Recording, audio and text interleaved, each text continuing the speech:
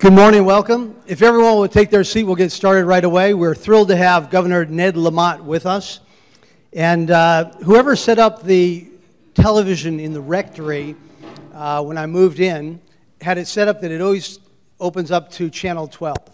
And inevitably, within 30 to 60 seconds on the news station, our governor's on, thanking people, greeting people, answering questions, or making some special announcement. So it's been a wonderful way to keep up with our governor, and we're so thrilled to have him here.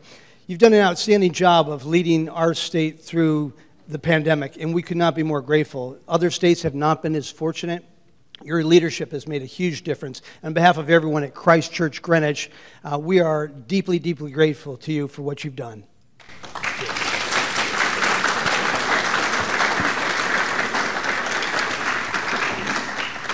Governor Lamont was born in Washington, D.C. on January 3rd, 1954. He attended the Phillips Exeter Academy, where he served as president of the school newspaper, and later majored in sociology at Harvard University before getting his master's in business administration from the Yale School of Management. The governor was involved in public service early on in his career when he started a weekly newspaper in a town hit by losing its largest employer. And in so doing, he helped that community to have a voice, to have transparency in what was going on, and to begin the process of reinventing itself. He later served as a member of the Greenwich Board of Selectmen and the Board of Estimate and Taxation. And 4 years later, he served as chairman of the State Investment Advisory Council. He eventually started his own company, working with over 400 colleges across the country and more than 1 million students. And while running the company, he volunteered teaching at the Harding High School in Bridgeport, teaching students about the inner workings of small businesses, bringing in local small business owners, and also helping them to find local internships. He also served as adjunct professor of political science and philosophy at the Central Connecticut State University. And in 2009, he helped lead an initiative to bring together leaders from across business, nonprofit, and labor sectors to unite in a strategy to create more jobs here in Connecticut. In 2006, he challenged long-time incumbent Joe Lieberman for the Democratic nomination to the United States Senate. And he later served on the boards of the Mercy Corps and the Conservation Services Group. As governor, he's been very focused on creating more business opportunities for the Nutmeg State. And on a personal note, I can say that the governor is a fine tennis player. After 3 months of being your rector, I had a chance to play tennis with the governor, and after the first set ended, I went to the net and we exchanged pleasantries, and I said, Governor, I hear it's been a great challenge with the tax issues here in Greenwich, and we're seeing people leave to go to Florida and other states. What can be done? And I thought, what an opportunity after 3 months in a new community. Governor Lamont is married to Annie, who has more than 30 years' experience of venture capital investing. In 2014, she helped to launch Oak HCFT, a venture capital firm that invests in healthcare information and financial services. Together, they're proud parents of 3 children, Emily, Lindsay, and Teddy. Please join me in welcoming Governor Lamont to Christ Church. Hey, everybody. Yeah, Maarek, I didn't tell you that after you and I played that tennis, I was walking out and some wag says, look at that, the man who talks to God and the man who talks to Dodd. So, and look, I love being here. I see, so many friends, and this is my favorite place in the world, and it's really nice to be having a home game today because I travel a lot in this job. I'll just, Maarek, pick up where you left off. That, when I, 2 years ago, I just said this is a state that has lost its confidence. This is a state that hasn't added a new job in 30 years, an adding new job.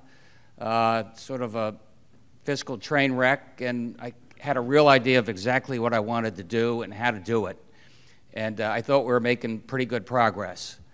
And, but as George Foreman, the boxer, once said, a good, swift punch to the gut can upset any strategy you may have. And that punch to the gut, as you remember, as you know too well, was COVID. And I was there like a lot of you, and I'm a history major, so I was looking up coronavirus and Googling Wuhan and doing the best I could, figuring it out. It seemed like it was a long way away, and then it was Seattle and Italy, and then it was New Rochelle, and then one day we got a call saying, you've got your first infection. It's at a Danbury hospital, and you better get out there.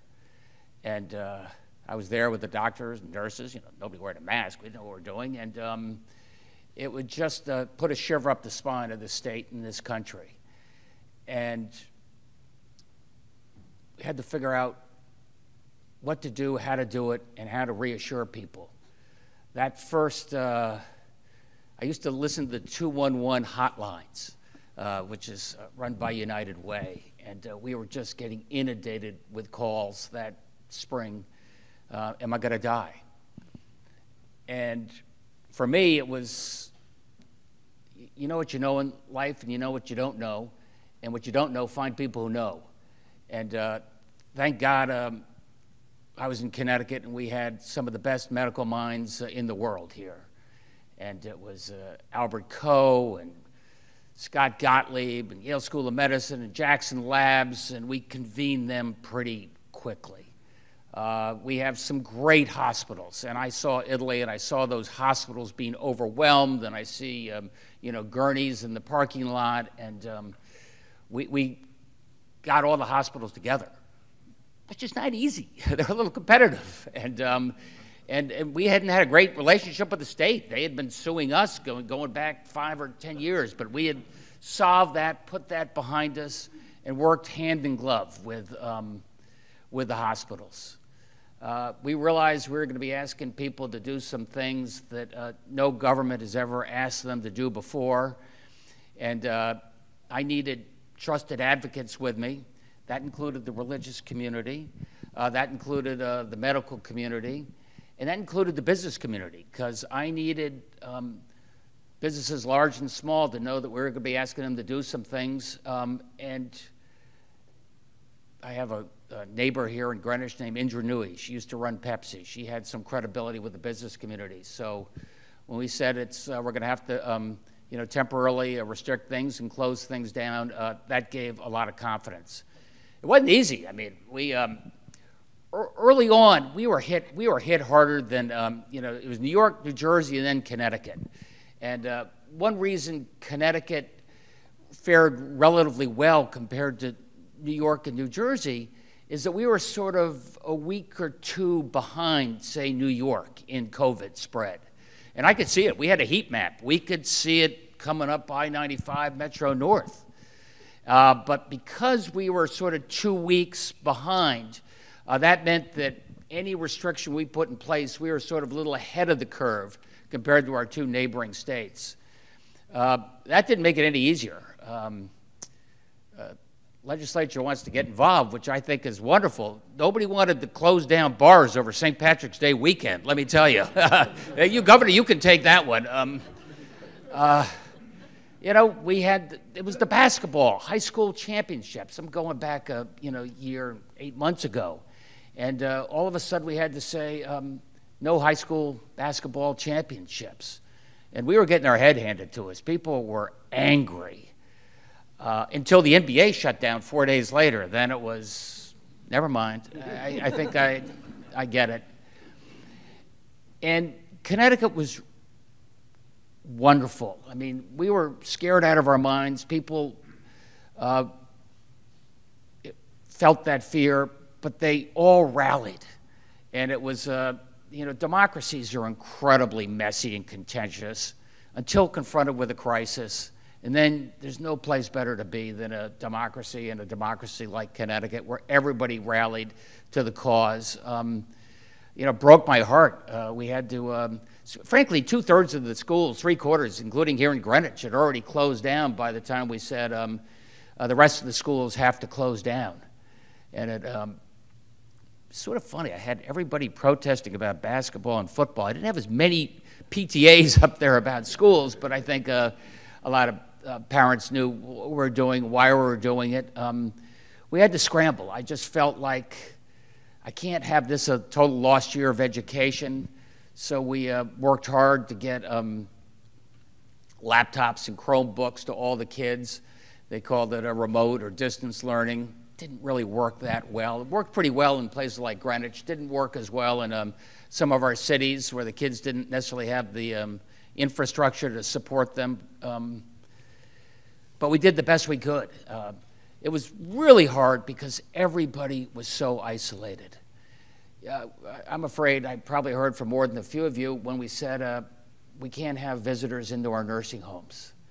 As you know, our nursing homes were just a petri dish. It was so dangerous. And I heard about that loud and clear, and we, losing contact with a lot of our loved ones there. A lot of our elderly were at home, and we had to recast how we did things very quickly. And again, we were thousands of volunteers stepped forward, especially younger volunteers who at that point we thought were much less likely to at least suffer complications related to COVID. And we had our own little grub hub where people were delivering meals, knocking on doors. And Connecticut just led the way in terms of what we're able to do together going forward. I wanted to give people just a certain sense of confidence that this was not going to be forever. And we were thinking about the reopening even as we had barely closed things down. And I got Rick Levin from Yale and Albert Coe and Indra and others to start putting in place a reopening committee for all of our educational universities, prep schools, high school going forward. And that ended up being a template around the country. And, for me, we got through the summer. Remember the summer, year ago last summer was pretty good. Rates were down. We thought, boy, maybe it was, maybe we're out of the woods. One advantage of being a history person is, I started reading about 1918, and I just remember seeing there were a number of blips after the first hit. In fact, the second hit in 1919 was worse than the first hit. So, we were ready. But I also really pushed hard to get our kids back into school. And there was some pushback, right? I mean, the teachers were nervous as heck. A lot of the teachers lived in multi-generational housing. My grandmother's upstairs. It's dangerous for me to go. And I just tried to make the case, one school at a time. Nothing's more dangerous than not having your kids in school. And we found, this is a year ago, September, that our classrooms were probably the safest places to be in the state at that point. That was even after, we had that second, surge came around. It was not controversial then, it's controversial now, but we asked everybody to wear a mask in the school. And that really kept the infection rate low, and it made an enormous difference in terms of keeping our schools open. You maybe remember one kid was exposed to somebody, and we were quarantining and closing things down for 2 weeks. So the mask gave people an awful lot of confidence going forward. Testing, we just figured we had to know what the scope of the problem was. And a lot of people were reluctant to test, just like a lot of people were reluctant to vaccinate. And there, we really, I used to think, hey, just go online, go to CT vaccine, sign up, or go to CT test, and you can all do it. That's not the way it works for half our folks. They don't have access. They don't know how to do it. We're older. We don't even know what our passcode is or have an email address. So, myself included. And so, Maarek, we really need, that's where the religious community stood up in a really significant way and spoke to their congregations as a trusted advocate when it came to telling people what we had to do. Our African-American churches were nervous as hell about testing and vaccines. And we worked really, Tuskegee, a lot of reasons there was distrust. And we went to those ministers and we set it up, testing and then vaccine vans right at the parking lots as people came out of church. You know, the minister would say, I can't tell you what to do, but I talk to God, and I'm going to go get vaccinated. I hope you do, too. It was pretty compelling. And so here we are a year and a half later, and we have more of our people vaccinated and a lower infection rate than any state in the country. And that's thanks to all of you. And everybody did it a different way. I mean, you know, New York, you know, they fined you $10,000. You know, Andrew was pretty tough. That wasn't our way. Gina in Rhode Island, you know, she had state troopers at the border stopping all out-of-state cars. You know, that got everybody. Massachusetts, they kept starting and stopping a little bit. They had a pause. They had a rash of incidents around hockey, so we tried a different thing. I mean, what I wanted to do was we opened cautiously, but we would never have to turn back. I just thought that would be a second body blow to what we had to do. So, and then I just tried to think out loud with people. And we did these evening, you know, afternoon newscasts. And, you know, I had all the smart people there around me. And we only had a few days more information, but just trying to tell everybody what we were doing, why we were doing it, and see if we could bring them along.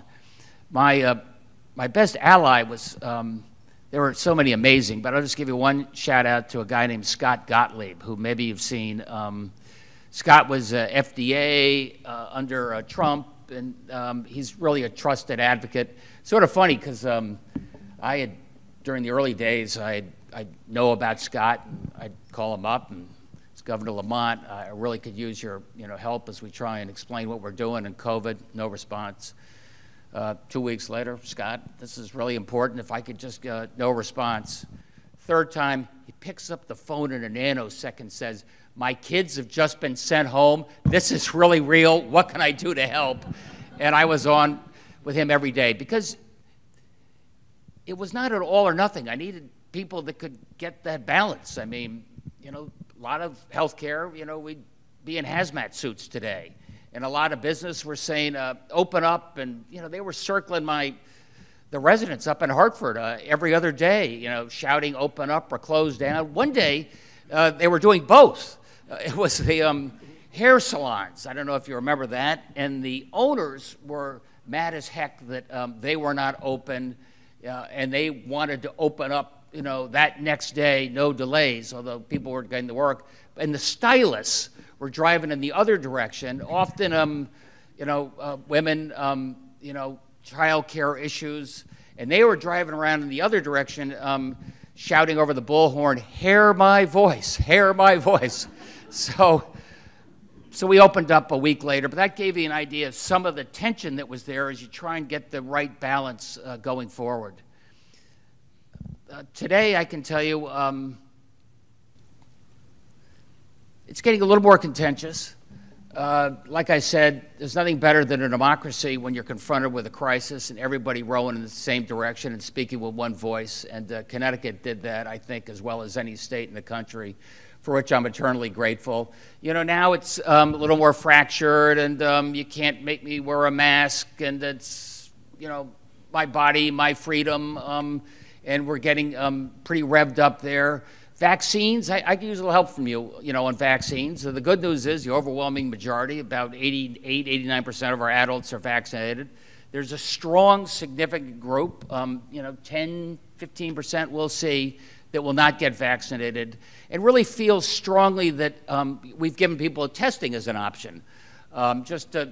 I got to keep people at work. I can't lose corrections officers. I can't lose folks that take care of people face-to-face with special disabilities, and a lot of them. So we had to do a testing option, which doesn't really work that well because Delta is so infectious that you can test negative on Monday and you're infecting people by Thursday. But anyway, we did what we could to keep people at work and keep them at work safely. And, you know, now I've said tomorrow, following the lead of the CDC and the FDA, I want everybody vaccinated. President Biden said everybody in a company with more than 100 people. We said nurses in nursing home, nurses take care of people in public health, you've got to get vaccinated. And if you don't get vaccinated, you can't come to work. And it's a bit of a gamble. We'll see how it goes. Right now, I'd say that 85% of our folks are responding. These are state employees and such. They're coming forward. They're either getting vaccinated or saying they're going to get tested. It's complicated. You got to do. For me, I've got to negotiate everything with labor, so you have to work that through. So we'll know in the next few days whether everybody at the end of the day did the right thing, except for a few outliers. But I really think we're going to be on the backside of this thing. I say that cautiously because I thought we were on the backside of it last August, and then Delta hit. And as you look around the world, you see, it's not just Georgia and Florida, but it's now West Virginia and Michigan. It's Alaska. It's coming down from Maine, and we're not an island. And that's why when people say we're in this all together, it really is true. And when it was getting kind of complicated, the messages we got, out of the White House early on, like it's just going to be a case of the bad flu, don't worry too much about it. I worked with all my fellow governors, and we compared notes all the day, and we tried to speak with one voice. And I hope that sort of reinforced where we got to be. But I'll just say it's also a silver lining for our state. And I just want to leave you not on the COVID note that we are getting through this. We're getting through this together. I firmly believe that the vaccines for younger people are coming. The overwhelming majority of people are going to take it. We're back to our new normal. This is a state that had been losing population for 30-plus years. Last year, we gained 25,000 net new families coming into this state, people rediscovering what makes Connecticut such an amazing state to live in, knowing that New York's a great place to visit, wouldn't want to live there. That attitude's a little more now. Maybe you got to go down to New York once or twice a week, but you don't have to be there 5 days a week. And what you see going on in Greenwich and Stamford is also going on all over the state, which for me is really important. So a lot of our schools in Newtown and Derby that were shrinking are now expanding. And it's not all old folks like me, a lot of young families moving into the state. A lot of businesses coming into the state because they follow the talent. I think one of the best things we did was keeping our schools open. New York City, they were closed. And there were a lot of young families that said, I'm coming to Connecticut. They came, and I know they're staying because their kids are now registered in the schools going forward. And for me, to end where I started, I really thought this was a state that had a crisis of confidence. You remember GE, last one out, turn out the lights. Everybody was so negative on our state. And I'm just so charged up that people are feeling better about the state. People come up to me and they go, I'm so tired of being on the bottom of every list. We're #1 in vaccinations, Okay, that's true, but it's also a certain sense of pride. And that's what I'd ask each and every one of you, and Maarek, to you, keep being champions for this state. It's an amazing state. I think we showed the rest of the country what we can do when we work together, and I think it's going to get better and better. That's it. Thanks, everybody.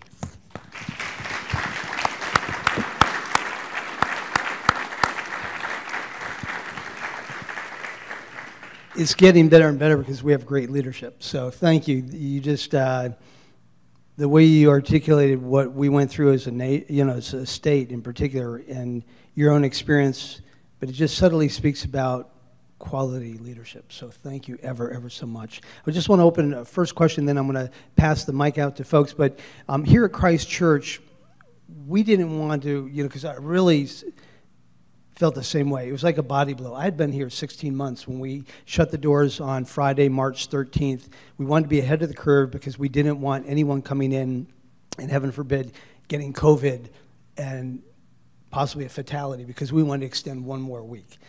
And so we closed early. It was so easy. Just went out the door, flipped off the light switch, and everything was locked. But to reopen was kind of monumental. And we thought we were closing for 2 or 3 weeks. But, you know, we all had dreams and visions for the church. It was like a body blow to the momentum we had. But we just decided very early on we wanted to come out of this stronger than we entered the pandemic. It also forced us to fast forward on some initiatives we were doing. So we did a lot of strategic planning, and then things like live stream. We now may have as many people watching the forum on their computer right now or on television as we do in this room. We were thinking of doing that, but we thought that would be for the shut-ins in the parish, a smaller group. We'll eventually get to that once COVID hit, fast forward. So in Connecticut, with all your dreams and hopes for the state, what did you find yourself reorienting in terms of strategic planning to move forward and coming out of this stronger? And what things were kind of on the back burner, but this forced you to say, we've got to move them right up to the front and seize the opportunity? Well, the first thing we had to, as the world went virtual, we had to keep up. And so I mentioned the Chromebooks and what that meant for the schools, which was okay, but we had more Chromebooks. A lot of kids don't have Chromebooks. A lot of kids don't have internet. We had to make sure that you had it and you had the support you needed. Telehealth, just enormously important. We were telling people, don't go into the hospital unless you absolutely have to. And we changed some laws to make sure that telehealth is insured just like in person, what you got to do going forward. Telecommuting. I mean, we, Northwest, Northeast Connecticut, where the broadband's not as reliable, making a big effort to make sure you can do everything from Brooklyn, Connecticut, you can from Brooklyn, New York, and to make those small towns that were losing population grow population. For me, it's just a new appreciation of why I love Connecticut. I mean, we were outside during the pandemic. We kept our parks and beaches and golf courses open, unlike other people. I thought it was kind of key to sanity. That's the one thing you can do. A lot of people love having a backyard, and I think a new appreciation of open space and what that means, not just in terms of the environment, what that means in terms of our well-being. Otherwise, I gave you the strategic, what we're trying to do broadly for the state, but you want to build on the momentum you got. We've got a lot of really positive momentum, and that's what I got to keep going. One of the things you may not be aware of is our preschool now holds a huge amount of their activity outdoors, because that was the only way we could keep open. So they have groups meeting in the cemetery, in the memorial garden, wow. In the cloister. They call it the castle. That's the archway that connects the church to the parish annex in front of the war memorial. And they've been using all sorts of space. They've set up gardens right out here. This pandemic altered the way we do education, and we're not going back. The families love it. Questions? Michael. Let's see, everyone needs to speak briefly into the microphone when they ask a question. There you go. First off, Ned, I commend you for your pragmatism. That's kept coming through everything you were saying. You were pragmatic about it, and I think we see examples all around in other states where there's a distinct lack of it, and so hats off to you for that. And maybe it's the businessman in you as well as sort of all the social things you've done before. But to Maarek's point, this immigration of folks that have perhaps been disabused that the city is the greatest place, the immigration has been, in much case, tax, right? Tax on people, tax on business. And as I understand it, you have legislators that would love to get you to jam another tax on, and we hear it in other states, but my understanding is that you've kept that at bay. Can you just give us some sense of how you can use that kind of policy to take things forward another step? Yeah, Michael. Well, first of all, first governor in 40 years that didn't raise income tax and other tax rates, and I think Bill Nickerson and Steve Meskers can tell you, what's really helpful is to have, there's a big Democratic majority. You've got progressive Democrats, you've got moderate Democrats, and you've got Republicans. And I've got to keep all three of them at the table. If one group steps out, I have a lot less room to negotiate. But I got to say, this last year, we got the budget passed. We got the budget passed with no tax increases. Joe Biden gives a lot of money, I got to tell you, but still.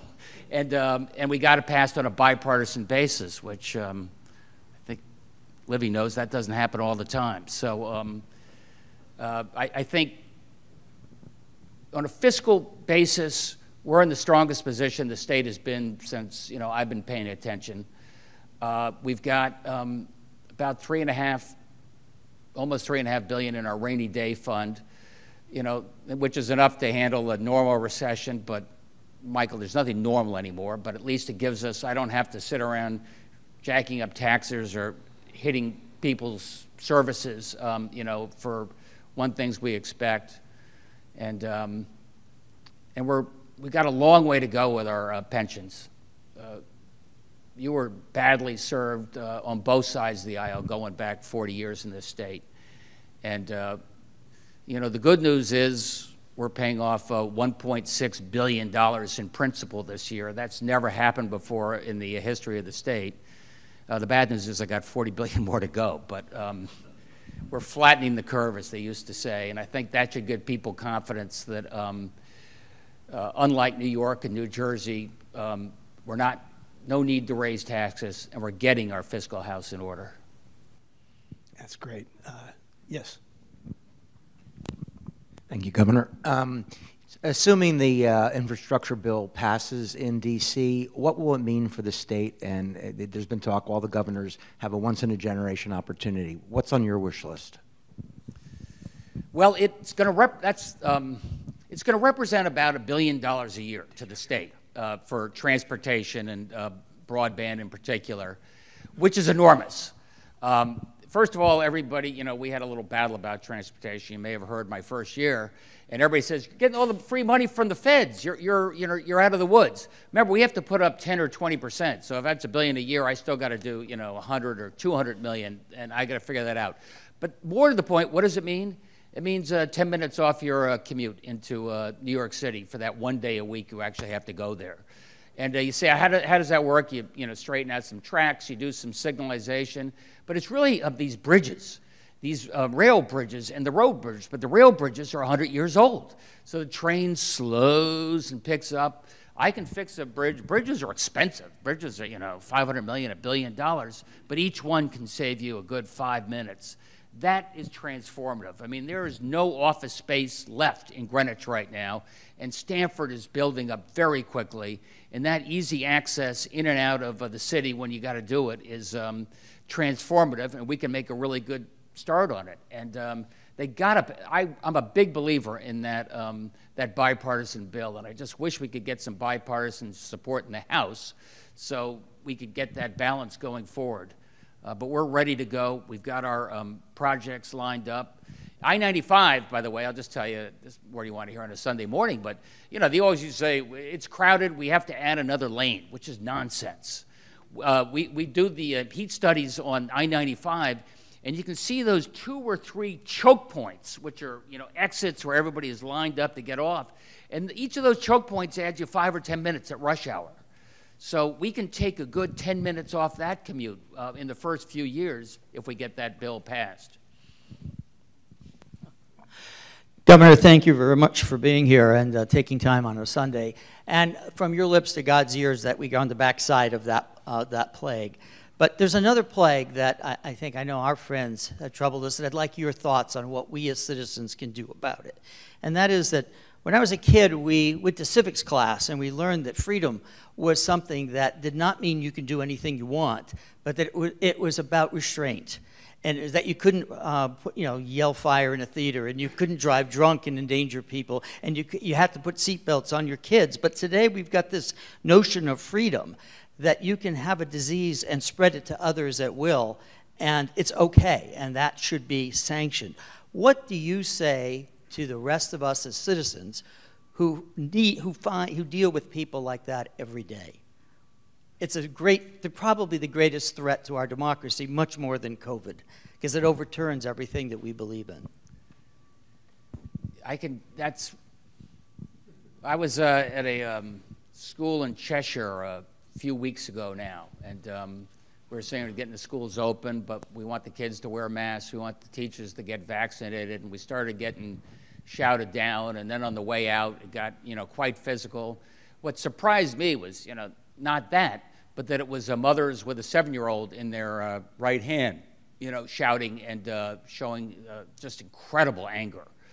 But what people forget is I must have had 150 people quietly come up to me and say, thanks for what the state is doing and to keep us safe. And, we, early on when it came to, getting vaccinated, 50% of the people said, I'm not going to do it.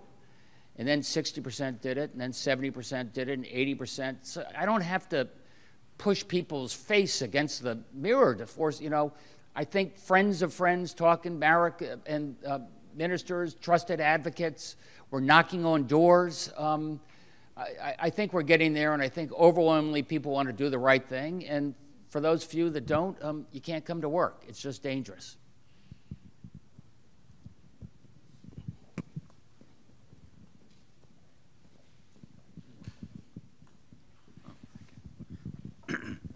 Thank you, Governor. Particularly us refugees from New York are particularly appreciative of your leadership. However, to follow up on some of the other comments, we try and extend Christian charity to our friends and neighbors, that maybe 15% who believe, we think wrongly, that non-vaccination is an exercise of liberty and freedom. And my question really is why the hesitancy to, at this point, not impose a mandate? I'm old enough to remember as a kid when seatbelts were mandated. There was certainly a public health and education campaign, but it was mandatory. And, there were friends and neighbors said it was a matter of freedom. Driving around with a cell phone to your ear, or texting while you're driving, I suppose could be considered an exercise in freedom. But we had no problem in imposing fines and mandates for that. Mandatory vaccinations go back to the beginning of the country. We could have well lost the Revolutionary War, but if it were not for mandatory vaccinations. So we appreciate your leadership, and we appreciate your urging all of us to get vaccinated. Your public campaign has been very effective. But at this point in time, all of us know there'll be that 15% who are just not amenable to logic and reason, and it's a matter of public health. I'd like your views on that. Well, first of all, as of tomorrow, it is a mandate. You've got to be vaccinated or test. If you're in the public health space, vaccination only, no test out. If you're a state employee more broadly, that. If you want to go to the Bushnell and see a concert, you got to show that you've been vaccinated. You want to go to the Foo Fighters, the Foo Fighters, you got to prove that you've been vaccinated. So a lot of this is happening independently. All of our major businesses are beginning to mandate it. Look at Delta. Did you read that article today in the Times? Delta Airlines, this is. People were reluctant, only 70, then 80. They're at 99% vaccinated. And if you're not vaccinated, you end up in a hospital. It's going to cost all of us, it could cost you your life, and it costs everybody $40,000. So you may say, why didn't I mandate it sooner? And I just, I wanted to try and bring people along. Sometimes I say, do this now by mandate, and the level of anger and hostility, you can't tell me what to do, is real. But now is the time to do that mandate, now that we got that number of people vaccinated. And I really believe that 99% are going to be vaccinated by the end of next week, and we'll be in good place because we brought them along through persuasion, not just through mandate. Governor, thank you for being here. It's nice to hear you talk about pragmatism. For example, knowing the constituencies you need to have at the table in the legislature. Have you noticed in dealing with the pandemic and being governor and speaking with other governors that you feel there's much more pragmatism in this state as compared to other states, and you feel like, hey, we're doing it right in a lot of ways, and that other public officials from other states are willing to listen if you try to talk to them about, you know, this is what people expect of our elected officials. Have you given that thought? You talk to the governors privately, and broadly speaking, we are not as dissimilar as you may think if you see what Connecticut's doing versus what Florida is doing. You know, I talked to Doug Ducey, he's the Republican governor of Arizona, and obviously Arizona's open and not big on masks, and vaccines are, you know, up to you. But Doug said, I have a tougher row to hoe. In Connecticut, Ned, everybody knows somebody who died from COVID because we were hit that hard. In Arizona, everybody knows somebody who lost their job. So every constituency, be they red or blue, but it's bigger than that, has a different way of looking at it. And governors do what they try, you know, to move people along. I think some governors are politicizing this stuff. Some of those guys down south, I think, is outrageous. Telling a small business you cannot ask people to come in and wear a mask. Telling a school you're not allowed to ask kids to wear a mask. I think that's outrageous. And I don't think it's Democratic, and I don't think it's Republican. But I'd say the broad majority of the governors I know, look, we're ahead of others because Connecticut, you know, wanted to do the right thing, and it's sort of what our ethos is, and we're a little more community-minded than it's just my freedom or not yours. But most of these governors are trying to move their states along as best they can. Thank you, Governor. Good morning, and thank you very much for leading us through.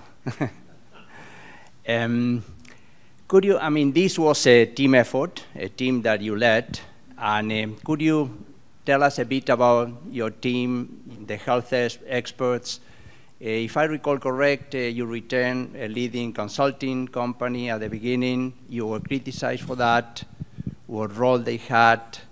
And I'm sorry that these 2 years kept you out a bit of the tennis courts. We have a different type of administration. Which I think has served us well.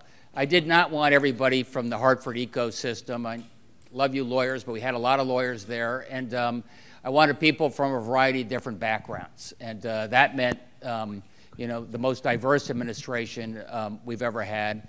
It also meant folks with executive or management experience. So there was a job, there's a commissioner of Department of Administrative Services, and everybody, oh boy, that sounds boring. A little bit of technology, a little bit of purchasing. Who wants to do that? And I said, personnel. I said, I think it's the most important job in the state. You know, we call it, you know, chief operating officer in my world. So I got a guy who spent, you know, 12 years at IBM, Josh Jabal, taking the lead there. And then you may say, all right, what does that have to do with COVID? I mean, having an IBM guy. Because a lot of COVID was a matter of persuasion and bringing people along. A lot of it was just a management nightmare. I mean, we were scrambling the globe trying to get masks and trying to get vents when we thought vents were important, and then trying to allocate tests and trying to allocate vaccines. And I'll tell you, the federal government was not that much help. There was, you know, there was no stockpile. There was nothing down there. And then when it came to the vaccines, it was, you know, this is under Biden. You know, we finally got our guidance from the CDC, because remember, all of us were lined up hoping we were ready to get vaccinated. At 12:01, when our age group, we were hitting press now, right? It's not the way it was around much of the state. And then the feds, the CDC says, we've narrowed who's going to be eligible for the vaccine. It's older people, people that smoke when they were in college, people that are a little bit overweight, people that have a comorbidity, and anybody who's in an essential business. Over to you, Governor. Well, that was no help at all, right? Because that included virtually everybody. So, you know, just from a management point of view, we did it differently. We said 75 and above, 65 and above, 55 and above. It was clear. It was easy to understand. I'm afraid older folks were much more at risk. We brought fatalities down. And that was, to some degree, a management exercise. We have Deirdre Gifford. I never would have had her, but she didn't want to work in Washington at Health and Human Services 3 years ago, so she took over as for us at Social Services and Public Health, and brought with her a big network of folks that she could lean upon.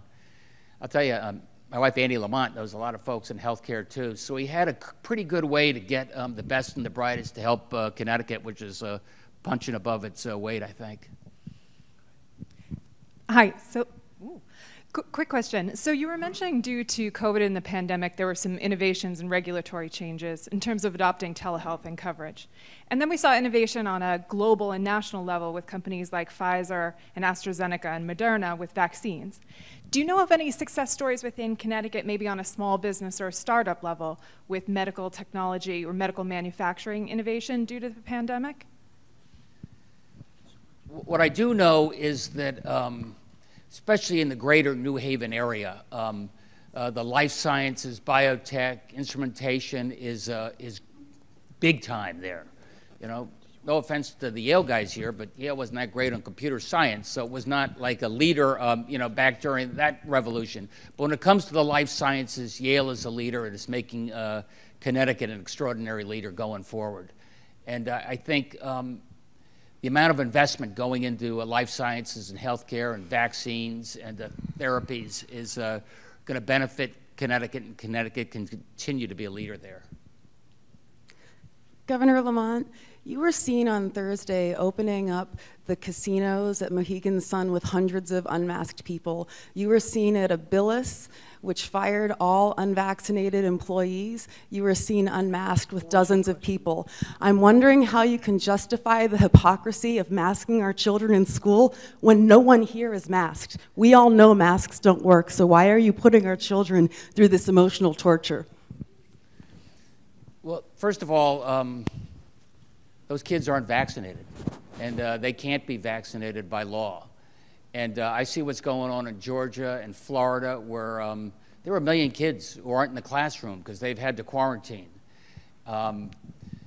You're right. Other places where we're you know, going around the state, I generally follow the rules within that state or within that community, and so that's how, you know, we don't always wear masks when you're surrounded by vaccinated people. Everybody sets their own rules. I think Connecticut or Greenwich is following its rules right here.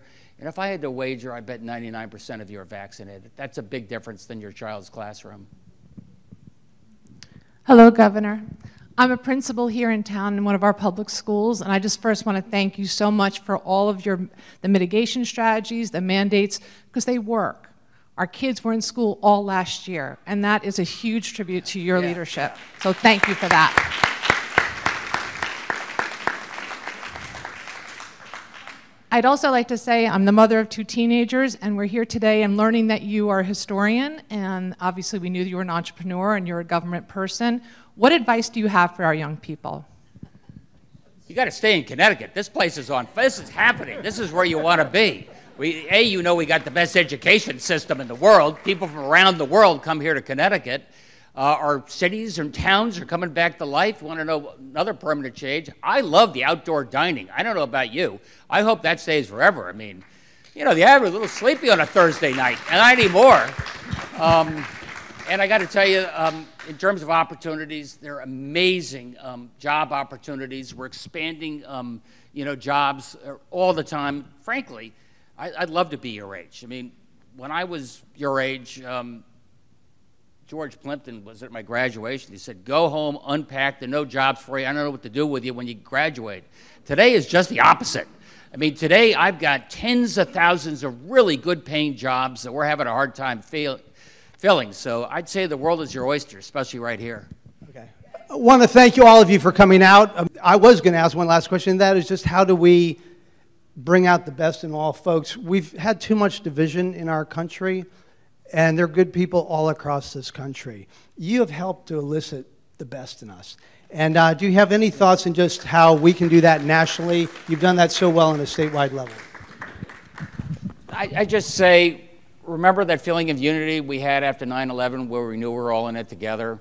Remember a year plus ago when we realized we were being confronted by something we couldn't quite understand, and we were united?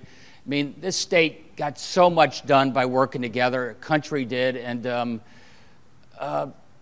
what I got to do every day as governor is trying to keep that spirit together. We can disagree, but we disagree as friends.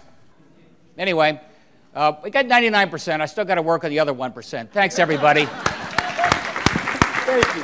You're a good man. God. How you do this?